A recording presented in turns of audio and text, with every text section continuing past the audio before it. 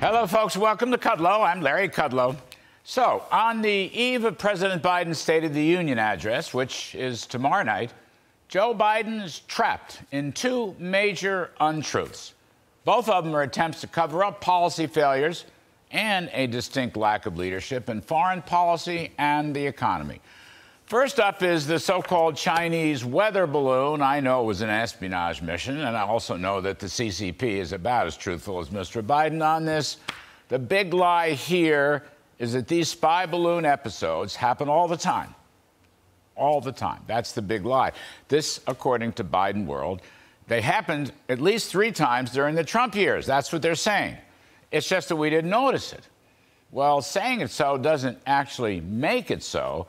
And a whole bunch of Trump foreign policy officials, by the way, people who don't often agree with each other, or with their former boss for that matter. Anyway, they've all strongly denied that the Chinese spy balloons were dropping out of the sky in the past administration. Count them up. Former National Security Advisors Robert O'Brien and John Bolton. There's an unexpected couple. Former National Intelligence Directors John Ratcliffe and Rick Grinnell. Former Secretary of State Mike Pompeo, former Defense Secretary Mark Esper, who really didn't like anybody in the Trump administration, and former Acting Defense Secretary Chris Miller, who was often critical of his former boss. Add to them former Vice Presidential National Security Advisor Keith Kellogg. All these folks, colleagues of mine, I know them well, and I've never heard them agree with each other on any topic except now on the Chinese balloon. So Mr. Biden has a big problem here. At least I should think so. I don't know how they're going to get out of that. We'll speak to former Director of National Intelligence, John Ratcliffe, in just a few moments about all this.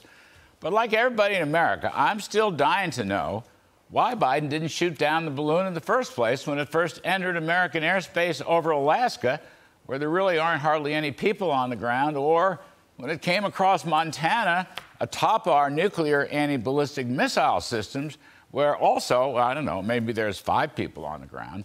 Did the Bidens think that nobody in America would notice this balloon?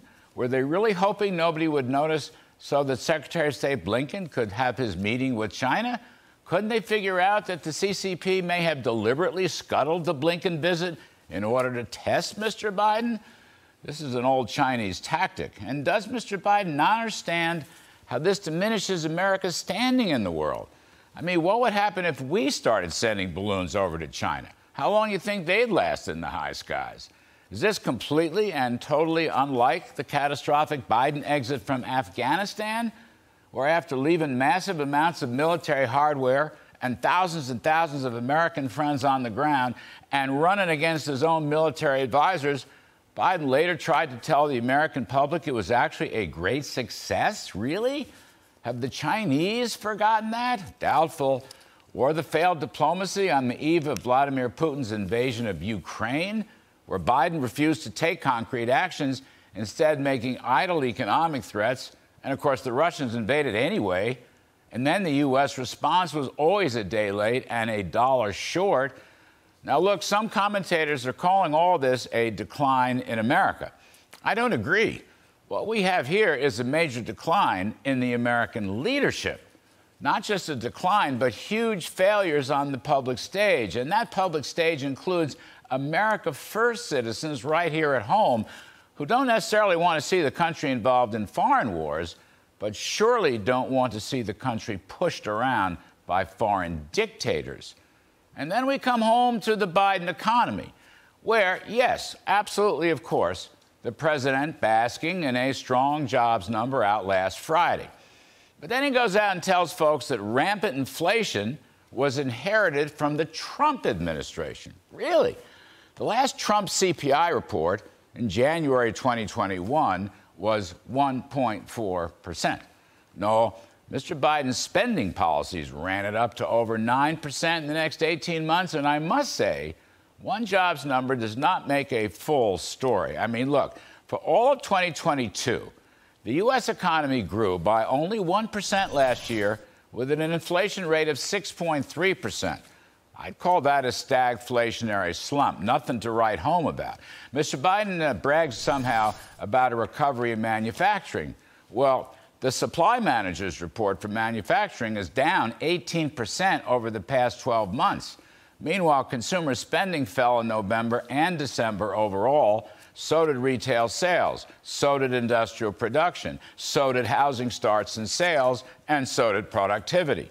And the soft underbelly of Biden's inflationary policies, even though the Fed has made some progress in recent months, is a continuous decline in real worker wages. For example, from January 2021, when real wages were rising 3.9% year on year, through January 23rd, the most recent data, real wages have fallen in all but 3 months and by roughly 1.5% overall. In other words, a typical family has lost $15 a week in real terms over this period. In other words, a big drop in purchasing power. And finally, with a big hat tip to our friend Liz Peek, since January 2020, follow us on this, with a population increase of 7 million people, the number of employed persons has increased only 1.4 million over those 3 years. In other words, we seem to have lost 5.6 million people not working. She calls this, quote, the Achilles heel of Biden's presidency.